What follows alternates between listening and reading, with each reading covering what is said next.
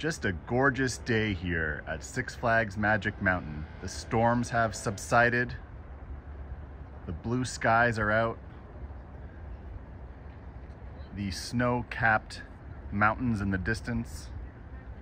After being cooped up in the house with all the storms that have been here, it's so good to be back at Six Flags. It's only open on Fridays, Saturdays, Sundays, and Mondays this time of year. There's been so many rainy days here in Southern California that the park hasn't been open a whole lot lately. I did get here briefly last weekend, but it was literally for about an hour just to meet up with some friends. But I am back here for a full trip through the park. So thanks for coming along. Let's have some fun.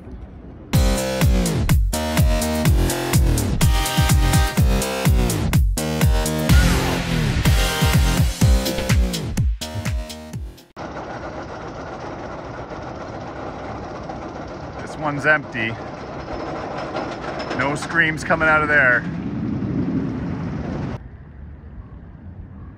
You can see if you just stand here out in the parking lot and you just pan across the mountains. More snow over there. Pretty heavy snow over there. More snow and more snow. We are completely encircled here with snowy mountains. Not to forget Hurricane Harbor directly next door. The water park here at Six Flags Magic Mountain will be opening in a few short months. These Canadian geese were completely quiet until I got right up next to them here from across the road, and they started getting all vocal. They must know that there's a fellow Canadian nearby. Yeah, they're getting all testy over there now. They're completely quiet. We're almost at the entrance.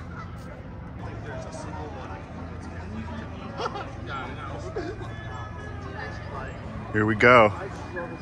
I thought maybe it would be busier today since the park hasn't been open too many days recently, but there's absolutely not very many people here at all.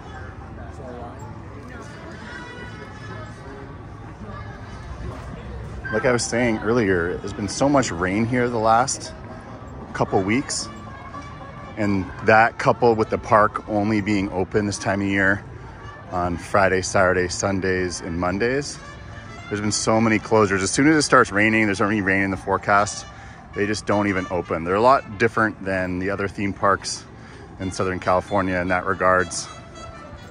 Disneyland's open, rain or shine. Not Magic Mountain though. Okay, we are through the turnstiles. Directly to the right is the Looney Tunes Superstore and the funnel cake factory to the right. That gets really busy in the evening time when the park is closing. That line gets long. Everyone comes here to get funnel cakes to go. There's also Plaza Ice Cream and Shakes directly opposite. Another good option if the funnel cakes line is too long. Have the Six Flags photo booth temporarily closed. Back there is guest relations on the left. At the very back there is the Flash Pass headquarters. You want to get a Flash Pass for the day. There's also lockers back there in that direction. Here is pass holder services. You can do your pass upgrades and get information and support. There's a gift shop here on the left, the main fountain area, and of course the Six Flags.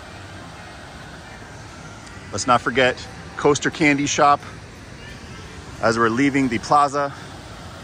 On this full walkthrough tour, I am going to be walking to the left first. Some people like to go to the right. Full throttle is in that direction. I am going to go to the left. We get to the carousel here first. Some people screaming on Tatsu. Tatsu is the orange and green coaster right there. Oh, love that ride. And right here below it, the white coaster. Let's not forget the Magic Mover, which is a good way to get immediately up into the back of the park.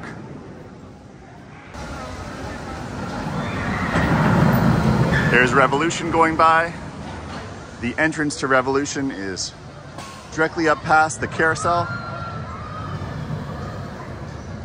Revolution is the first looping roller coaster in the United States, if not the world, I think. Right below in the comments below if you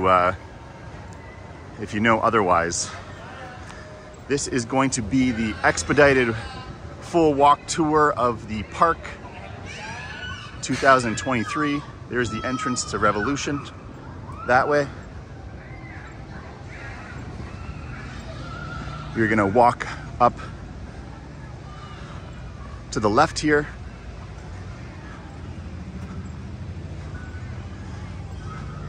This is one of the scare zones during the Fright Fest period in the fall. Such a gorgeous day today. That red coaster right there that we're approaching is Viper. Viper is a little controversial these days. It's apparently very bumpy to ride. There are some who believe that it's seen its day and should be replaced. Other fans love Viper and don't want it to leave. Here on the left, they've added pictures of the coasters and the years they were built. We're not going to stop to look at all of those. But it's a cool spot to see if you've never seen it before. The entrance to Viper is in that direction right there. If you want to go to X2, you go up these stairs. Have to keep talking here. I'm going to get copyrighted by that music. There is a new pizza restaurant here that's only been here for a few months. Used to be Panda Express. Entrance to X2 is in this direction. Walk across that bridge, and that is how you get to X2. Gonna keep proceeding here. Famous spot right here where they filmed the end of Vacation with the Griswolds. Gonna walk past Primo's Pizzeria, up the stairs here. I am walking at a fairly brisk pace so as to give you all the pertinence, but to not make this video too long. There you can see the queue for Revolution and the lift hill right there. We're gonna walk under the track of Revolution. This is another scare zone here during the Fright Fest. They usually have this all illuminated with glow-in-the-dark extravaganzas. Walking directly under the track here at Revolution. We're going to continue up the hill. On the left, we are going to pass by Katie's Kettle, one of the eateries here at Rapids Camp Crossing. There are restrooms coming up here on the right. And past the restrooms here, across from Katie's Kettle, is the arcade. This is the little Western themed area here at Six Flags Magic Mountain and Tatsu, and the now defunct yet iconic Magic Mountain Tower that used to be able to go up there, and there used to be a restaurant at the top. Here is Roaring Rapids, closed for the season. It's not very warm out. They usually close it in the winters. There is the entrance to Tatsu right here. Amazing ride. Here is a soda and snack center. You can go up these stairways here. That's another way through the center of the park, but we are going to proceed in the exterior pathway underneath Tatsu.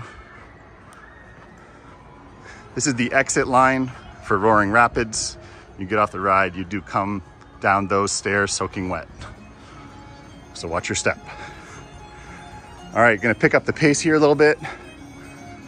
Sometimes I love just standing underneath here, watching Tatsu come down, hearing the screams.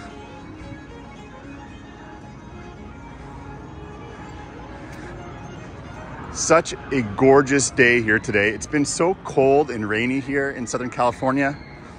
It is March 3rd. It is a Friday, and it is 55 degrees and sunny and very blue skies. Here we are walking under the track of Ninja. We'll show you where the entrance to that is in this video as well. There goes Tatsu and the screams I was mentioning. Here we are passing a number of things. There's the yellow and white tracks of West Coast Racers, the red track there of Ninja, and then in the distance, the wooden track of Apocalypse. Hey guys. There goes West Coast Racers right there.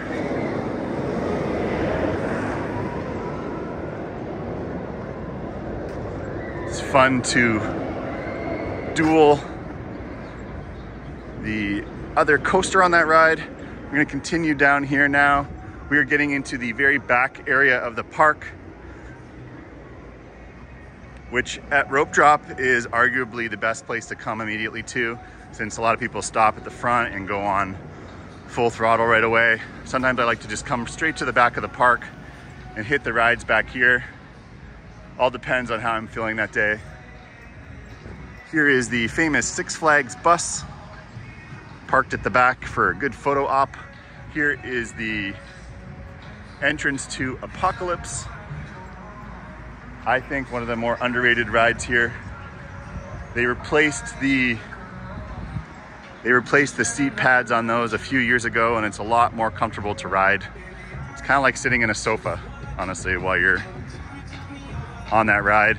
Music is really loud back here. There is some seating areas for you to sit down, have a break, grab some food.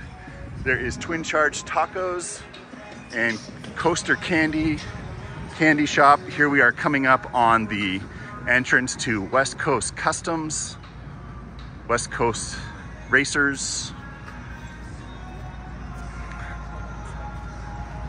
A very well themed ride here.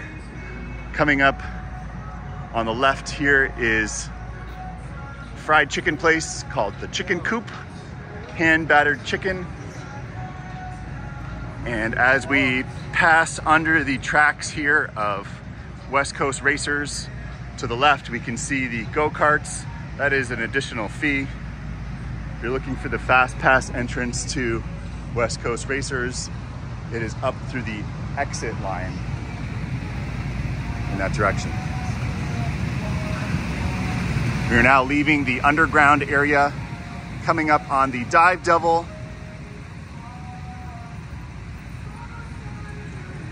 That is one of those giant swing rides where you get strapped in and pulled up and hopefully don't plummet to your death. On the right, one of the water rides here at Magic Mountain called Jetstream, also not open right now. We do love going on that on a hot day. I am directly at the back of the park now.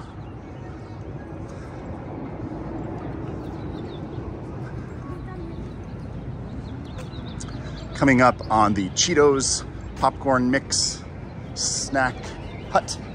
They do have some game machines here at the back and some vending and soda machines right there. There is the Cheetos popcorn mix. That's turned over a number of different uses in the past. Today, Samurai Summit is closed. That is the way up to Ninja. You can also access that area by those back staircases that I pointed out a few minutes ago in the video by Tatsu. Here is Gold Rusher, one of the more extreme coasters here. I kid. Here is the pub. You can get an adult beverage back there. You cannot walk around the park here with adult beverages. You have to drink them in the confined areas that you purchase them in. There is a variety of snacks and chicken, burgers, Carlini's Pizzeria. On the right here is Studio 6F. That is a gift shop, and you can also get coffee beverages for sale in there. On the left, as we approach Wonder Woman, which is the yellow and red coaster, we also see Riddler's Revenge, the green and yellow coaster in the distance. On the very left here, we have the Hall of Justice, Battle for Metropolis, also known as Justice League. That is a 3D shooter game. And this is the newest addition to the park here. One of my favorite rides, the single rail coaster named Wonder Woman. I love that ride. There's nothing like going on that ride because there's no one sitting next to you. You're on a single rail. As we pass Ace of Clubs here, this is another eatery. Looking straight ahead, we have the bumper cars ride here at Magic Mountain called Jammin' Bumpers. And we are approaching the tallest pendulum ride called Crazanity. Kids love this one. Breda used to love it, but not so much anymore. Again, if you're looking for the fast pass entrance, you go up the entrance and hang a right and go around the queue. That ride is one of the shortest lines today that I've seen. A lot of the times that queue is full. I'm really surprised with how much the park has been closed over the last couple weeks with all the rainy days, that there's not more people here today. It is a ghost town here pretty much today. So right now they're revamping a lot of the game areas here. They're replacing some of the ones that weren't some of their biggest earners, I suppose. And they're remodeling a little bit here. So half of that is closed right now, but they still do have some open. Hello. Hello. They did replace, oh, here on the right, let's not forget Johnny Rockets. And approaching Superman. They did replace Victoria's favorite game here, which is where you hang by the bar. This way is the entrance to Wonder Woman, the DC Universe area. The entrance to Wonder Woman is right over there. And then as you're exiting Wonder Woman, you go through a gift shop, of course. In the distance there, we have Batman, the ride. A lot of loops on that one. You do ride that roller coaster under the track. And then here they have the former Wonder Woman ride. And they changed the name, of course, because now we have the Wonder Woman roller coaster. So they couldn't name this Wonder Woman anymore. They turned it into Teen Titans Turbo Spin. It's the same ride, just a different name. We are now gonna keep walking into the Steampunk District. This is where you will find Twisted Colossus and Scream, two coasters back here. Just to the right of the Steampunk District is Lex Luthor Drop of Doom right there, which is on the side of Superman. So that structure right there houses two rides. Right there you can see Lex Luthor Drop of Doom going up. I'll just stand here for a second, watch them plummet. You're got pulled all the way to the top. I imagine the view from up there now is just tremendous with all these snow-capped mountains everywhere. Let's zoom out a little bit here so we can watch them fall. They'll pull them up there. They'll let them hang there for a second, and then a lot of screaming. All right, let's continue. On the left here, we have the first aid station.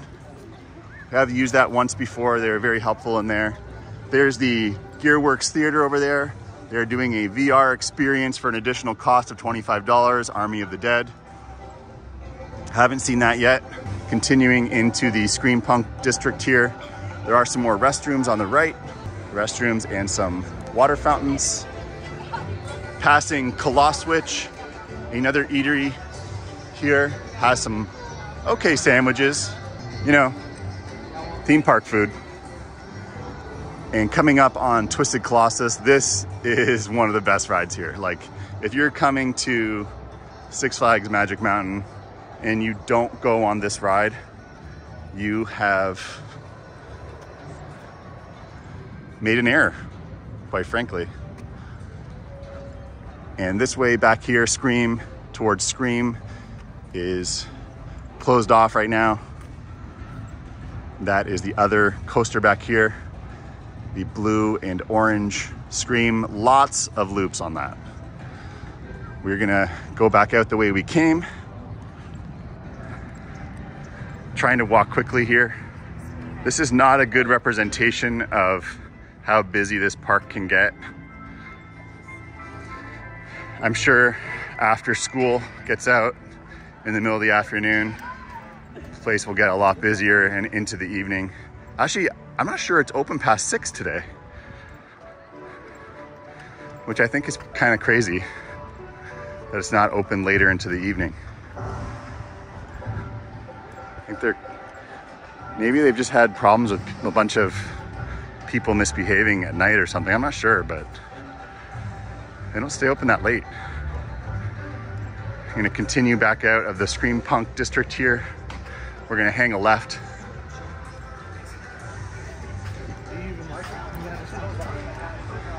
Straight ahead, there is a basketball shooting game that they've recently remodeled. It used to be a single net, and now they've made it into a little bit of a different game. Still basketball related. Passing Lex Luthor Drop of Doom. There's the Daily Planet newsstand and gift store. As we pass under the track of Superman, when you're here in person and Superman is running, when Superman goes by here, a lot of people plug their ears because it is very loud. I, for one, do plug my ears. It's just not a very enjoyable decibel level. As we approach Goliath, we are going to pass another couple of food options here. We have Munchies. They sell hot dogs, chili cheese fries, chicken strips, sodas. And this is one of the bigger food venues here at Magic Mountain called Food Etc. You can get, they used to have sushi in there. I don't think they have it anymore. You can get Mexican food in there. You can even get a margarita when the machine's working. You can also get Dippin' Dots. And here we are passing Goliath. Goliath is, I believe, getting a paint job right now. It is not open, but we love that ride. It's a 255-foot drop. You gotta sit in the front if you go on Goliath. And there are the swings. The entrance to the swings is right up here, called the Swashbuckler. And the Buccaneer is the pirate boat that goes back and forth. On the left here, we have Fort La John restrooms. Coming up on the kids area here. Don't forget to say hi to one of our favorite wolf statues. There is a couple kiddie rides right here. Train Depot, Magic Flyer. Let's just do a run through here quickly of the kids area. Spent many an hour in here when the kids were younger.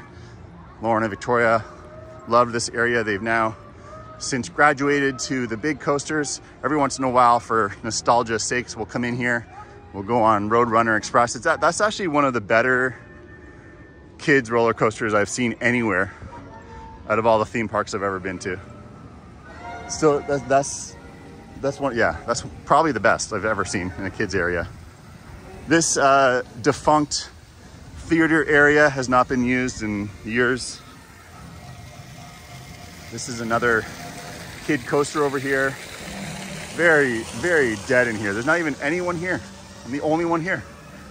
Little carousel and the weather balloons. And they have the little tiny drop tower over here.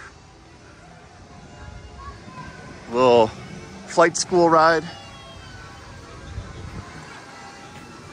And the little version of the teacups canyon blaster.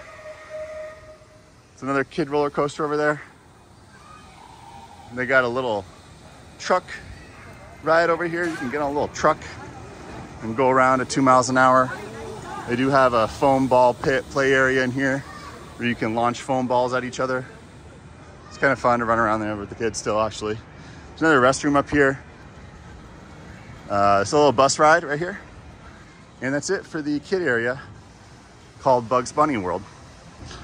And we are coming up on full throttle as we leave the kids area. There's the loading area for full throttle.